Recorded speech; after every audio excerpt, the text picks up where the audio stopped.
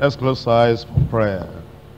You commit yourself to the Lord, that tonight the Lord will speak to your heart.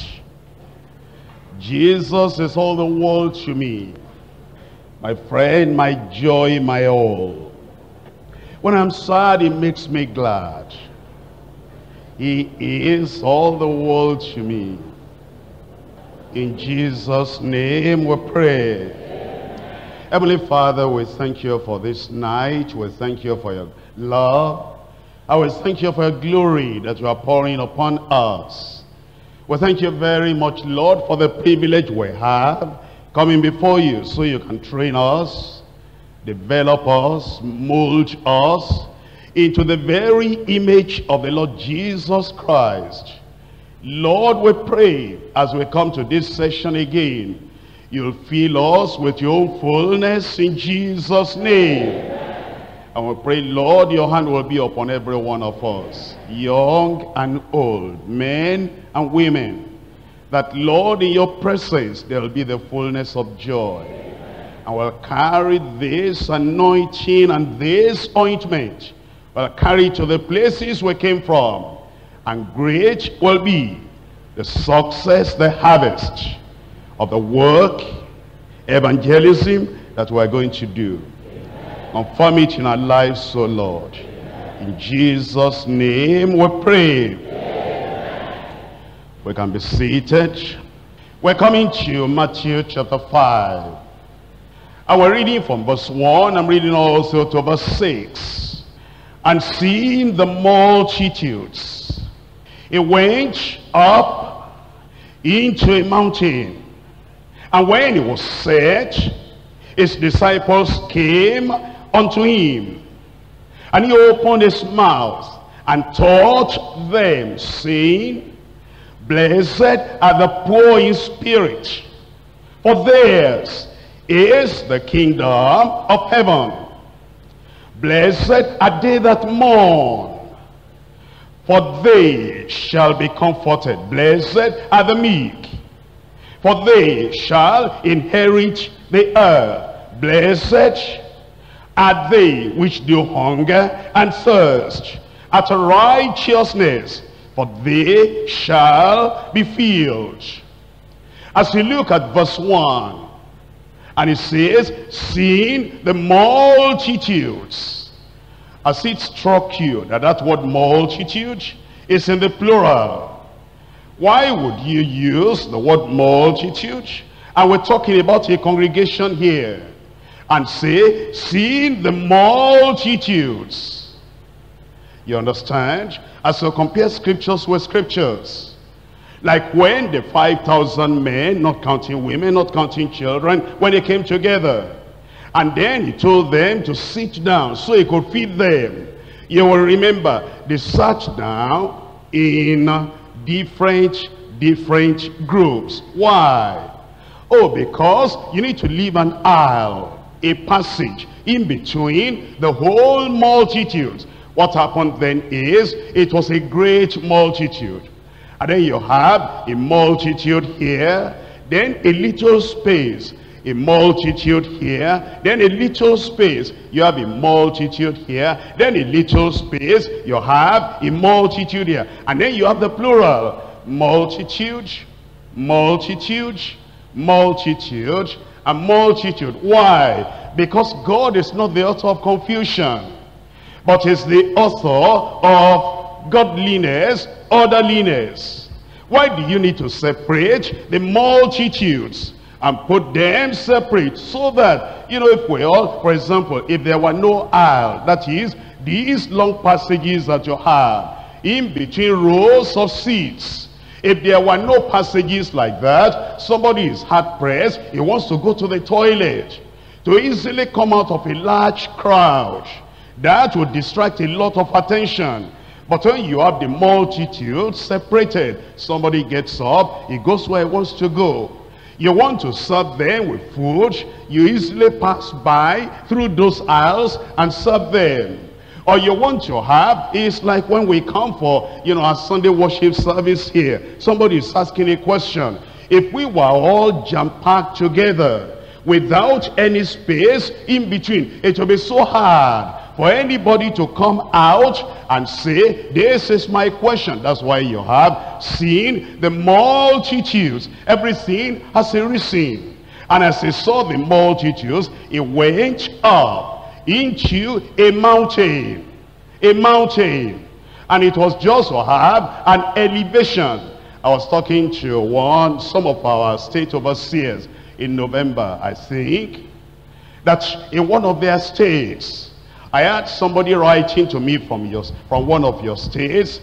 We're all here now. And the fellow wrote to me, I don't want to mention the state now, but just shows the ignorance. He said, dear pastor, we appreciate you that you keep to the Bible. And we have been using wooden pulpit before. And now you're using glass pulpit. We're going away from scripture. And therefore, pastor, come back to the scripture and get rid of those glass pulpit and bring wooden pulpit. Then he said something. I'm telling you how some of you workers, how you become so familiar with your pastor, with your father in the Lord. And you forget your father in the Lord is still much, much higher than you are, spiritually and in age as well. Then he wrote in that letter, I said, pastor, I'm serious about this. And he was serious. And then he said, if you don't correct it, I will publish it in the newspapers to get your attention. Think about a member of your church writing to me like that. And you Lagos people, those of you in Lagos, when these people come from the States and they see the way you relate with your pastor and the way you belittle your pastor and the way you talk to your pastor and the way you react to your pastor, they take it back to their states. They think that is the right thing to do. That's why somebody, a young fellow somewhere, can write to me and say, the glass pulpit is not right. And that if I don't change it, he'll write in the papers. I didn't reply him. Why should I reply him? I have a microphone and I have a gathering. And at my own time, I can speak to everybody. And then if he is there, I hope he'll be intelligent enough to make restitution to his father. And the glass pulpit is still there. Jesus did not use a wooden pulpit nor a glass pulpit. He climbed up to the mountaintop. Shouldn't we all then go back to the mountaintop? And when we are set on the mountain, then we'll be able to preach to the people. The idea is not the mountain. The idea is not the wooden pulpit. The idea is not the glass pulpit. The idea is to be elevated higher than the congregation so that you'll be able to see them. And seeing the multitudes, he went up into a mountain. And when he was set, his disciples came unto him. His disciples, they came unto him. We don't force anybody to come. Those who are disciples will come. We don't attract everybody. Those who are disciples will be attracted. We're not compelling everyone. Come. You know, sometimes it's when I just want to be, loving, and I go out of my way. And I say, my friend, my brother, I've not seen you for some time. You've not seen me. Are you still in this church? Yes, sir, I'm still in the church. Are you still in this country with us? Yes, I am. Did you attend the last congress? Yes, I did. I've never missed any meeting. How come? I never see you anymore. Why are you drawing back? We're just trying to be nice. But really, we shouldn't be saying that. Those who are disciples will come. And the ones that are disciples, they are the people that will come. If they are drawing back, if they are pulling back, if they are avoiding us, that's all right. They are not disciples. Those who are disciples will come. And his disciples came unto him. And he opened his mouth. And he touched them. And he said, blessed are the poor in spirit. You know what he was announcing to them? He's saying, disciples, you want to be useful? I'm soon going to choose. I've not chosen yet. I'm soon going to choose 12 out of you. And what I will be looking for, I'm going to avoid the people that are proud in spirit. I'll just push you aside. That's what he was saying. that if you're going to be part of the kingdom, ministers in the kingdom, servants in the kingdom, he was announcing to them, maybe they didn't know, this is what I'll be looking for. Blessed are the poor in spirit, not the proud in spirit. You know, we have some people that have talents, but you can't control them. The more talents they have, the more proud they become, and they cannot be useful in the kingdom.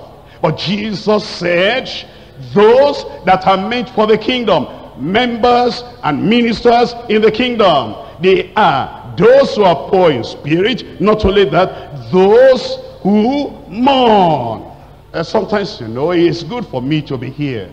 That is good for this pulpit here to be higher than the congregation. Even when I'm not preaching and I sit down there and I run my eyes across the congregation, I can see that sometimes carelessness is funny to some people, and bad things are funny to some people, and it's like it makes them rejoice. They don't mourn. You are disqualified, because Jesus Christ said, I'm telling you, my disciples who are nearer here, and you are hearing me and you are seeing me, blessed are they that mourn. When something bad happens, those who are not mourning, they make heroes out of villains. They make heroes out of rebellious people. But Jesus said, blessed are they that mourn, they shall be comforted. And then he said, blessed are the meek. You know, it's very easy to, those of you sitting down there, it's very difficult to know whether you're meek or not, because you're all sitting down gentle. But you know, those of us that come up here, either we come to preach, or we come to sing, or we come to do one thing or the other, we're visible, we're known, and you can tell whether somebody is meek or not, whether it's teachable or not. And Jesus said, those who are going to be useful in the kingdom, blessed are the meek, for they shall inherit the earth. Inherit the earth.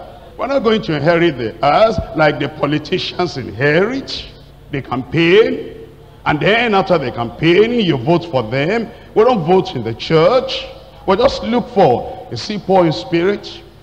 Does he mourn when something bad, sinful happens? Are they meek? Are they lovely? Are they lowly? Are they humble? Are they submissive? Are they without anger? And then it says, blessed are they which do hunger and thirst after righteousness, for they shall be filled. We shall be filled. You may go, amen. I'm talking to you tonight on spiritual fullness and fulfillment. Is it possible to be spiritually full? Yes, it is. In Ephesians chapter 3, verse 19 and verse 20, and to know the love of Christ, which passes knowledge, that ye might be filled with all the fullness of God. The possibility is there to be filled with all the fullness of God. Ephesians chapter 4, verse 13, till we all come in the unity of the faith and of the knowledge of the Son of God, unto a perfect man, unto the measure of the stature of the fullness of Christ. The possibility is there to be full. Colossians chapter 1 from verse 9. For this cause we also, since the day we heard it, do not cease, do not stop to pray for you, and to desire that he might be filled with the knowledge of his will, in all wisdom and spiritual understanding. See what we're talking about, the possibility of being filled with the fullness of God. If it were not possible, the Lord Jesus Christ will not tell us to thirst after something that is a mirage. What's a mirage? If you're traveling in the afternoon on a hot day, a sunny day, no clouds at all, And then you look at the road, at the stretch of road in front of you. When you look ahead like this, it's like there's water on the road. And then you think maybe there is water nearby. And then you might be able to fetch that water to quench your thirst. And then you go, and when you get to that spot, it is dry. Then you look ahead again, and it looks like it's water. We call it a mirage. And there is a mirage of life like that. And there are people that are chasing the wind. They're chasing shadows. They're chasing mirage. But righteousness and the fullness of spiritual blessing is not a mirage. It is something real. That's why Jesus said, you hunger and you thirst, so that you will be filled. Blessed are they which hunger and thirst after righteousness, for they shall be filled. So filled with righteousness that will live in it and influence all around us with that kind of righteousness, the righteousness of God. This Christ-like righteousness is a gateway to full redemption, and it's a gateway to spiritual fullness in our lives. All we need is to be in Christ, and for Christ to be in us. And then we're thirsty and we're hungry for this fullness, which will lead to a full and fulfilled life. I divide this message to 3 parts. Number 1, hindrances to the promised spiritual fullness. Hindrances to the promised spiritual fullness. Point number 2, hunger and thirst for the promised spiritual fullness. Hunger and thirst for the promised spiritual fullness. Number 3, the hungry and the thirsty, satisfied, filled, and fulfilled. The hungry and the thirsty, satisfied, filled, and fulfilled. Number 1, hindrances to the promised spiritual fullness. In Proverbs chapter 27, Proverbs chapter 27, verse 7, the fool's soul loatheth an honeycomb, but to the hungry every bitter thing is sweet. The fool's soul loatheth, despises, belittles, shuns, and honeycomb. See, when the soul is full already, you might be filled with the husks that the pigs and the swine are eating. But once you are filled up, you will loathe, you will belittle, you will shun, you will jettison, you will reject the honeycomb. The thing that the Lord wants to give you, that will fill your life with joy, with happiness, and with the favor of God. You reject it because you are full. When you think, do I need anything? If before you came to the Congress, you have been very much conscious of your spiritual leanness. And then when you heard on that watch night service, fullness, fruitfulness, and fulfillment, if there was a yearning, a longing, this is what I want, then you would have, since you came, you would have locked up yourself somewhere, knocking at the gate of heaven, asking the Almighty God, and telling the Lord, oh Lord, this is what I long for, and this is what I'm passionate for. But because the full soul despises, rejects, jettisons, belittles, even the honeycomb, the good things of the kingdom, and what the Lord wants to do, it's like they're not important to those people. That is a hindrance that will not allow you to have the fullness that the Lord is promising. Revelation chapter 3. Revelation chapter 3, reading from verse 17. Because thou sayest, I am rich, and increase with goods, and have need of nothing, and knowest not that thou art wretched, and miserable, and poor, and blind, and naked. When a person does not know the true spiritual state in which he is in which he is, or in which she is, and he feels, I am rich. In fact, this past year, I've never been as spiritual like that in my life. I felt great. And yet the Lord is looking down saying, if you knew your condition, if you knew heaven's evaluation about you and about your ministry, you'll fall on your knees and you'll cry for the fullness of the Lord. You see, this is what hinders our spiritual fullness, because thou sayest, I am rich, and increase with goods, and have need of nothing. Why pray?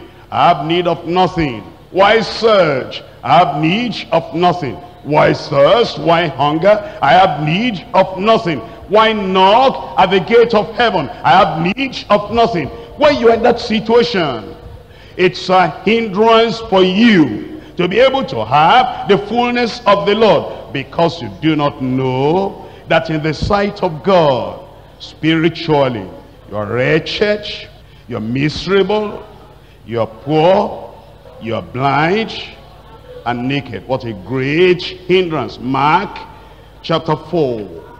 Mark chapter 4, verse 19. Hindrances to the promised spiritual fullness. Verse 19, and the cares of this world, and the deceitfulness of riches, and the lusts of other things, entering in, choke the word, and it becometh unfruitful. The cares of this life, of this world. What are we going to eat? How are we going to match the Joneses, running after the people of the world? They've got it, we must get it.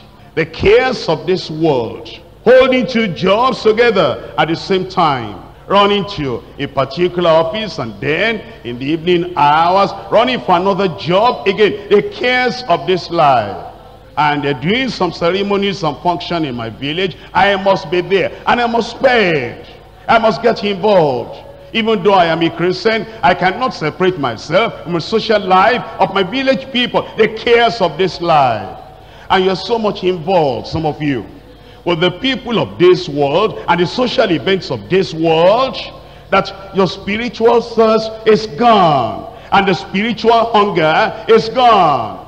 Marriage, naming ceremony, burial, you know, somebody bought a car, somebody built a house, from celebration to celebration, the cares of this world, and the deceitfulness of riches. What does that mean? I'm not happy because I don't have money. I think if I have money, I'll be happy.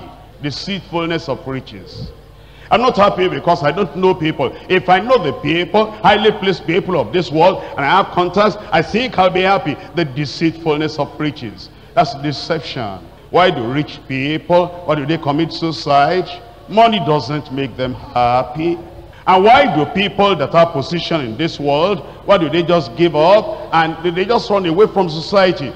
Because the position, the place, the privilege has not given them happiness. But you see, the deceitfulness of riches and the lust, inordinate desire for all the things entering in. They were not there when you were born again. They were not there when you became a minister. They were not there when you became a child of God. Even when you became a worker in the church, all those things were not there. The lust of all the things entering in. This past year, we had a kind of surprising experience. I don't know what to call it. Surprising experience.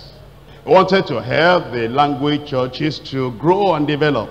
And so we said we're going to have, the region overseer for language, region overseer for English, and come and see the politics. And come and see the struggling and the fighting. I mean fighting. Come and see the use of bad words from the language people to the English people. And come and see the struggle and the campaign and the politics that came in. And I had it from one stage. I said, that state must be peculiar. Why are they acting like that? I want to help them. And we have overseer here, overseer there. And I said, you divide your assets. I want to evangelize, go into all the world and preach the gospel to every creature. The struggle was too much. My brother just finished preaching now. Sam, is it? This is my brother. I'd been a region overseer for a long time in his own region. And he trained all those people. After he trained them, and we had all these workers and everybody, and you know, people respect him in the state. And then we now said, we're going to divide. You'll be surprised. One of the people he had raised up that became a language region overseer had more members than him in the English section.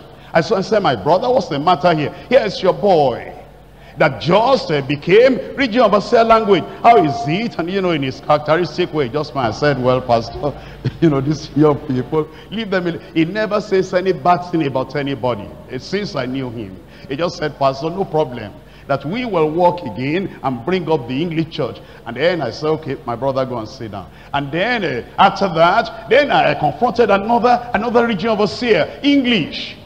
And in the same struggle, I thought it was only in their state. And then I encountered other people in other states. I had the story here, I had the story here. And understand, if I have a vision, and I put down the vision, and I say, let's run with it. I had a planning meeting here. When we had the planning meeting, and the overseers were telling me, the state overseers, they were saying, pastor, the way we want to do it, these people, we know them. I said, no, we will do it. This is vision. And then I spoke, and I convinced everybody. They said, pastor, you are the leader. We just gave an idea, and then we stopped at that. And then we established everywhere, north, south, everywhere, language region overseer, English region overseer, and come and hear the laws for other things, position. Eventually, would you know that we have cancelled it? And before I can cancel a vision that I believe God gave me, you must know that it really was bad. I felt if everybody is backsliding because of position and because I have vision, why am I going to, you know, be stubborn about the vision? Why should I say by force, we must have vision, whether people break their heads or not, whether they lose all the experiences they have got or not, the desire for other things entering in that was not there before. That's why we don't have the fullness of God. But if during this congress you can come aside and wait upon the Lord, and all these desires for other things, you abandon them and you say, Lord, what we need is the fullness of the Lord will bring us back again. It says when they enter in, they choke the word. They choke the word and becometh unfruitful. That's the reason why some people do not have what they ought to have. We're revealing them so that the devil will not cheat us anymore. And we are going to have the victory in Jesus' name. In 1 Corinthians chapter 4, I'm reading from verse 8. 1 Corinthians chapter 4, verse 8.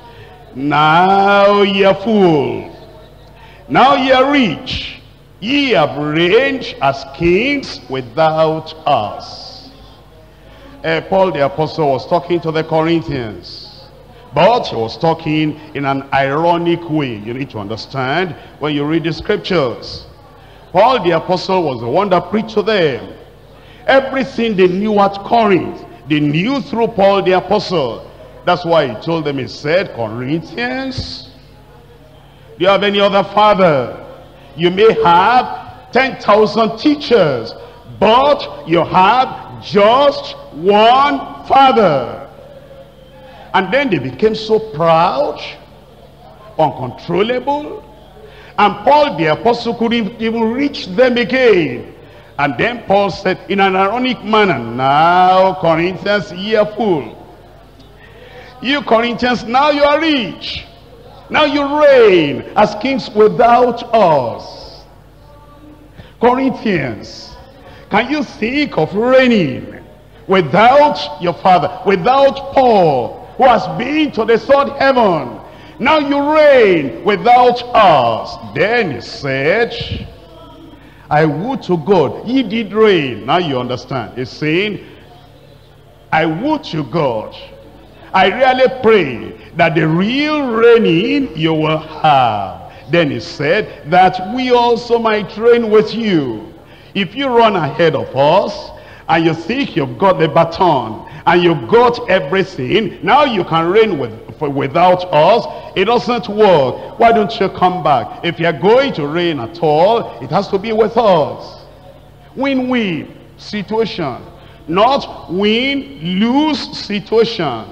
Not put your father down so you can come up. Not put your overseer down so that you can come up. It's a win-win situation, not a lose-win situation. That others may lose and I would win. What kind of reigning is that? I wish he would reign in reality. You see, this is why they didn't have the fullness that they ought to have.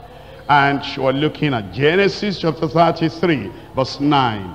Genesis chapter 33, looking at verse 9. And here is the language of Esau. And Esau said, I have enough, my brother. Keep that thou hast unto thyself. Esau was talking to Jacob. Jacob actually was trying to make a form of restitution, to restore unto him, because he knew he had cheated him. Now he had prayed, and God had forgiven him, and he felt for us to reconcile together. Let me give part of the blessing the Lord has given me. Let me give it to Esau to make amends for my cheating him. And then he said, my brother Esau, would you take this from me? And Esau said, I have enough, my brother. Keep that thou hast unto thyself. That's why some people don't have what they ought to have. I pray that we will have what we ought to have. Self-satisfaction is one of the great hindrances to spiritual progress and spiritual fullness. So also are ignorance, material prosperity, suffering. What I mean by that is when somebody is sick, it appears the only thing he can think about is his physical condition, the pain that he's going through. And then to concentrate on spiritual matters becomes very, very difficult. Or sometimes the search for earthly knowledge and distractions of all kinds. Whatever quenches our spiritual thirst hinders our spiritual fullness. Whatever quenches our spiritual thirst also hinders our spiritual fullness. I pray all these hindrances, they'll be taken away. And real thirst and real hunger will be in us. Point number 2. Hunger and thirst for the promised spiritual fullness. Hunger and thirst for the promised spiritual fullness. I'm looking at Matthew chapter 5, verse 6.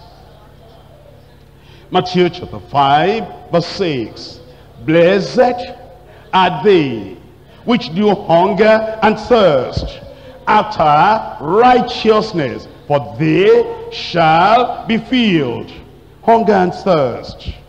All you actually desire and earnestly seek God will find him.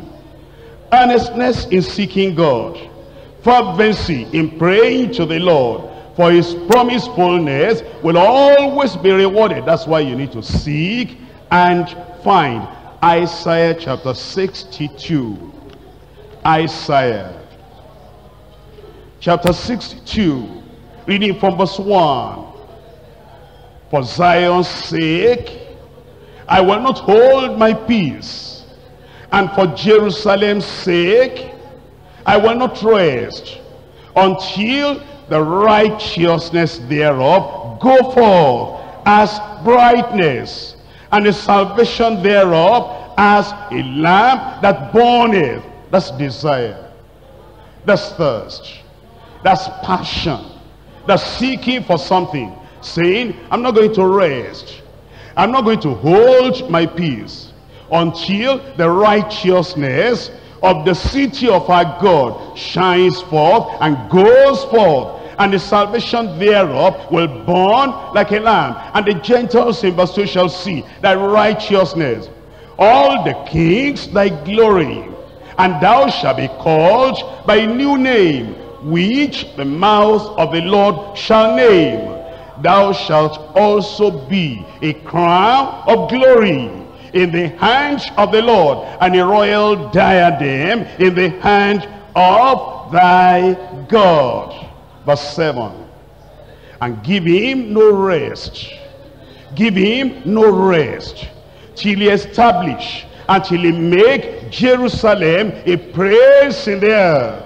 You see, that's how to have the fullness of God. You are knocking all the time. You are importunate. You are praying all the time, praying without ceasing, until it actually happens. Psalm 62.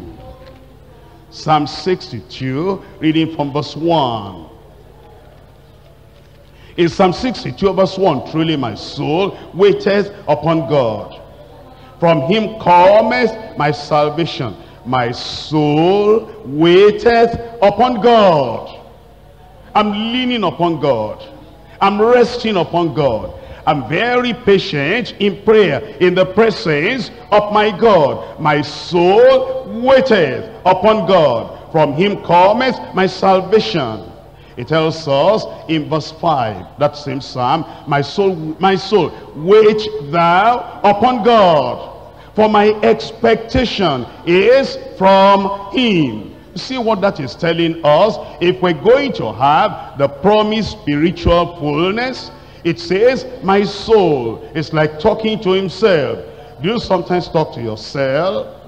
You know, sometimes you sit down in the house and there's Bible to read. There are books to read. I don't know what you do, how you do your own, but I know how I do my own. Let me not talk about my own, because that may look too high for you. But as a Christian and as a minister, have you ever thought about picking a very important book and then saying, at least I will finish a book in 1 month, and stick with it and stay with it? Have you ever thought about picking a series of cases that you have listened to, maybe on the Holy Ghost, maybe on the fullness of God, and just stick to it and say, this month I'm going to listen to this series over and over until the fullness in these series of messages, until they are translated into me? Have you ever done that? Waiting upon the Lord. My soul, wait thou only upon God, for my expectation is from him. He only is my rock and my salvation. He is my defense. I shall not be moved. In God is my salvation and my glory, the rock of my strength. My refuge is in God. Trust in him at all times. That's how to have the fullness, the hunger, the thirst, the passion, the desire. Trust in him at all times. Ye people, pour out your heart before him. God is a refuge for us. Lamentation chapter 3. In Lamentation chapter 3, I'm reading from verse 49.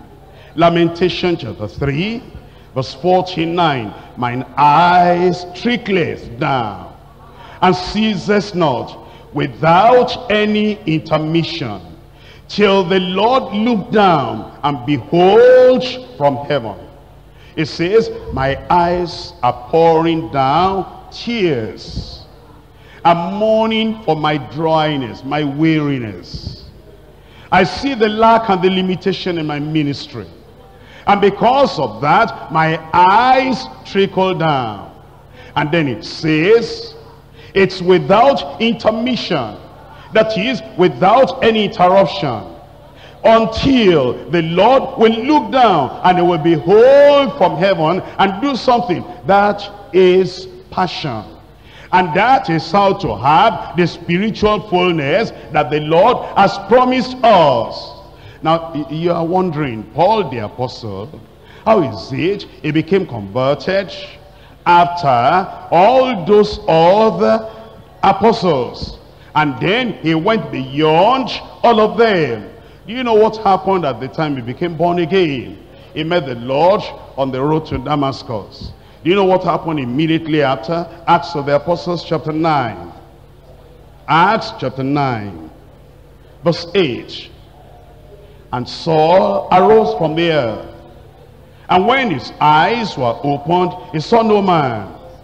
But they led him by the hand, and brought him into Damascus.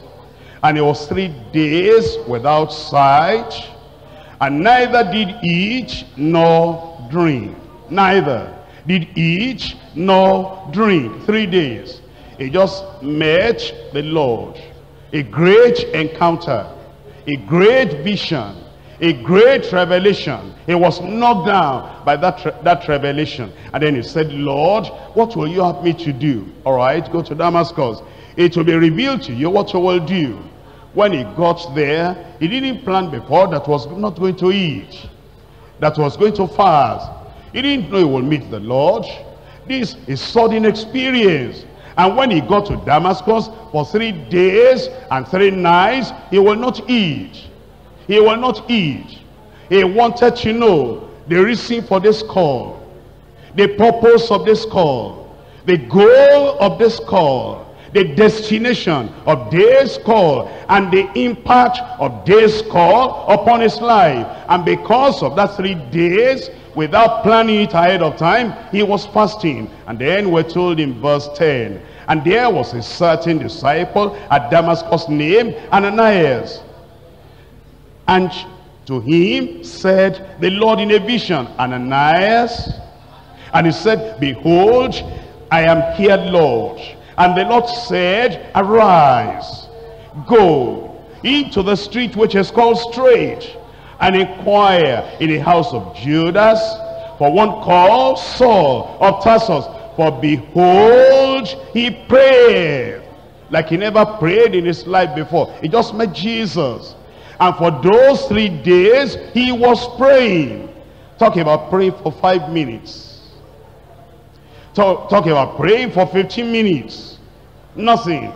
Talking about praying for 1 hour. That was nothing. For 3 days, stretch. At a stretch, he was praying, bombarding heaven. Lord, do I still have more chance left? Have I not used all my energy in the wrong way? Have I not gone the wrong direction? And now you are calling me. What will I do? Because all these Christians are increasing them. And how am I going to go back now and be telling them, I met the Lord? What are you going to do with me? And the apostles, will they accept me? The church, will they accept me? What will I do? Will I just become a sweeper, or a gate man, or a doormat? What will I do? What are you going to show me? All my wisdom, all my education, all the high qualification, does it have any use in the kingdom of God? I heard, because I've been following them, that the greatest of those of your servants, they are fishermen. Lord, I'm not a fisherman. I am I'm a walking library. I know Greek, I know Hebrew, and I know all the traditions of the elders, and I know the people on top. These people, they know nothing. Am I going to lie down under them, and then whatever they allow me to do, I will do? They will not understand my Greek. They will not understand my Hebrew. Oh Lord, what will I do? 3 days, he was praying. That's why God used him. If we're going to have the fullness of God, you wait upon the Lord, and then you bombard heaven. Not this kind of, congress. After we have preached for 1 hour or 1.5 hours, and then we cannot pray. And it's congress. To have the fullness of God, we need to come on our knees or standing on our feet before the Lord and say, Lord, this is congress. If I didn't get it at the retreat, if I didn't get it at the workers' retreat, if I miss it at the congress, when would I ever have the fullness? That is the kind of heart, The kind of attitude that the Lord blesses abundantly. It's talking about being importunate in prayer in Luke chapter 11.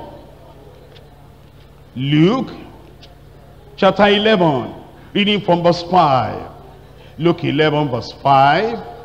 And he said unto them, which of you shall have a friend, and shall go unto him at midnight, and say unto him, friend, lend me 3 loaves, for a friend of mine in his journey is come to me, and I have nothing to set before him. And he from within shall answer and say, trouble me not, the door is now shut, and my children are with me in bed. I cannot rise and give thee. I say unto you, though he will not rise and give him, because he is his friend, yet because of his importunity, because of praying without ceasing, because of asking without giving up, because of his importunity, he will rise and give him as many as he needeth. I say unto you, ask, in that way it shall be given you. Seek, and ye shall find. Knock, and it shall be opened unto you. Everyone that asketh receiveth. What a revelation. If we have not received, we have not been asking right. We have not been asking with all our heart, all our soul, all our passion. Everyone that asketh receiveth, and he that seeketh findeth, and to him that knocketh it shall be opened. If a son shall ask bread of any of you that say, Father, will he give him a stone? Or if he ask a fish, will he for a fish give him a serpent? Or if he shall ask an egg, will he offer him a scorpion? If ye then being evil know how to give good gifts unto your children, how much more shall your heavenly Father give the Holy Spirit to them that ask him? The fullness will come when we ask the Lord, when we're importunate in prayer, when we're serious and determined in prayer. Isaiah chapter 40. Isaiah chapter 40, verse 28, all through to verse 31. Hast thou not known, hast thou not heard, that the everlasting God, the Lord, the creator of the ends of the earth, fainteth not, neither is weary, neither there is no searching of his understanding. He giveth power to the faint, and to them that have no might increases strength. Even the youths shall faint and be weary, and the young men shall utterly fall. But they that wait upon the Lord, they that wait upon the Lord, we know it. But it's something to know it. It's another thing to practice it. It's one thing to preach it. It's another thing to practice it. You know, sometimes when you understand the Bible, you sometimes will come into conflict with those who don't understand the Bible. And because of my understanding of the Bible, that's why sometimes I say things that will make your head almost to turn. If I tell you that in the New Testament, in the early church, there was no separated small group of prayer warriors. The whole church, they prayed like prayer warriors. Not that a small group, a church of 500, then 20 people will go apart and say they are prayer warriors. All the 500 will pray. Are we releasing the rest of the people? Now you don't have to pray. We are prayer warriors. Where is that in the New Testament? And among the disciples of the Lord Jesus Christ, Were there special prayer warriors? No, sir. All of them were told, you pray and you do not faint. And Paul the apostle said in 1 Thessalonians to all the believers, pray without ceasing. They that wait upon the Lord. Is somebody going to do your praying for you? Somebody is going to do your waiting upon the Lord for you. Somebody is going to do reading the Bible for you. Somebody is going to do worship, praising the Lord for you. In the New Testament, the whole church came together and they prayed unto the Lord, and the place was shaking where they were praying, and they were all filled with the Holy Ghost. But you know, the church of today, we have to, bring some few people apart, and those few people think that, they are the people to pray revival into the church. It never happens that way. They that wait upon the Lord shall renew their strength. They shall mount up with wings as eagles. They shall run and not be weary. They shall walk and not faint. The Lord is telling us that we need to pray, and we will pray. And when you pray, the might of the Lord, the power of the Lord, the spiritual dynamite coming from the throne of God will enter into you and saturate your life. Every yoke will be broken in Jesus' name. And then the key of faith the Lord has put in your hand, you'll be able to use that key. Number 3, the hungry and the thirsty, satisfied, filled, and fulfilled. The hungry and the thirsty, satisfied, filled, and fulfilled. Matthew chapter 5 verse 6. Blessed are they which do hunger and thirst after righteousness, for they shall be filled. Satisfied, filled, fulfilled. If you are hungry for the Lord, hungry for the fullness, spiritual fullness promised by the Lord, I can assure you, this Congress was arranged because of you. And that fullness will come. You take all the hindrances away. All the things you did before that didn't allow you. You missed your chance. You missed your opportunity. You missed the favor of God and the favor of man. You missed it. We need favor from God. We need favor from man. No time for me to tell you. We need favor from God. We need favor from man. Here comes Jacob. He knew, I need favor from God. I need favor from Isaac, my father. He got it the wrong way, but he had it favor from man. Here comes Elisha. We need favor from God. We need favor from Elijah. Here comes David unto Samuel, or Samuel unto David. Yes, we know the anointing is coming from God. The infilling, indwelling is coming from God. We need favor from God. We need favor from man. You see, when you put yourself in such a place that the fullness of God can pass through, the man God has appointed to fill you with his fullness, what else do you want? That God himself will pour himself into you. But if we are backing one another, if it appears we're struggling, and really we're not struggling, how can we be struggling? You don't want to, you're not struggling with my place. When I'm to preach, you allow me to preach. When it's your turn, I allow you to do yours. I don't disturb you. I'm not sure you want to disturb me. We have separate ministries.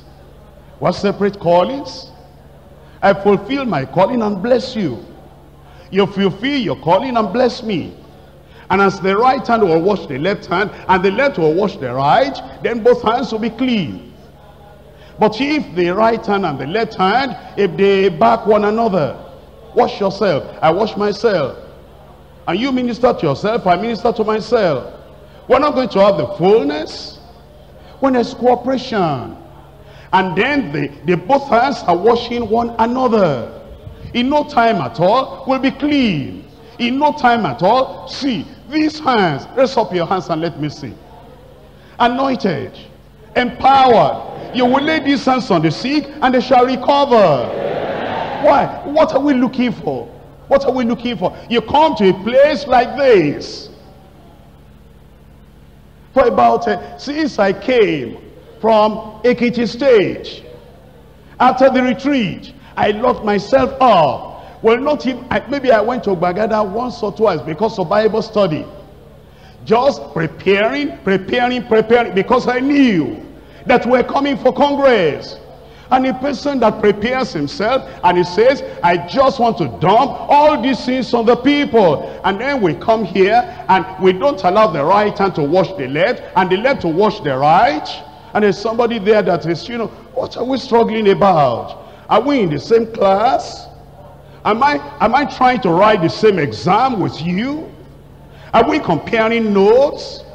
Are we sitting side by side? You sit on your bench, I sit on my chair, and let's do this work, and let's pour this thing upon you, that by the grace of God, the infilling of power will come upon you in Jesus' name. Here, that's what the word of God is saying. And some of you, it's like even the more we say it, the more you still want to demonstrate your hardness of heart. And you came here not to receive.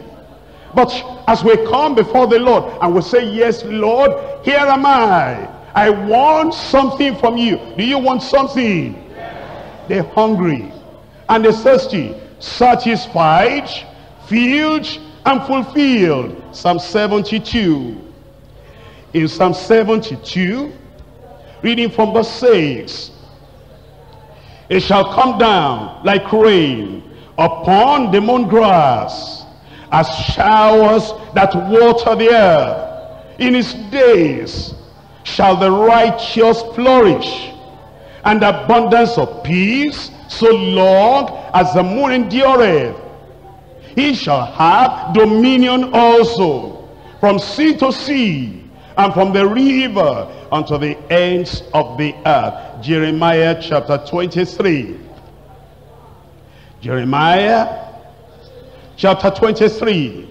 I'm reading from verse 5. Behold, the days come, says the Lord, that I will raise unto David a righteous branch, and a king shall reign and prosper, and shall execute judgment and justice in the earth. In his days Judah shall be saved, and Israel shall dwell safely.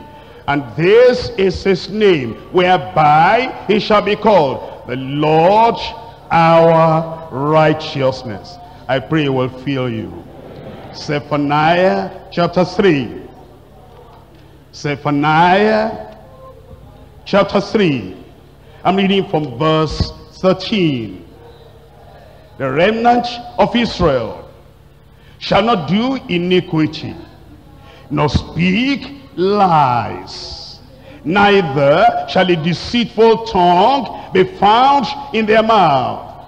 For they shall feed and lie down, and none shall make them afraid.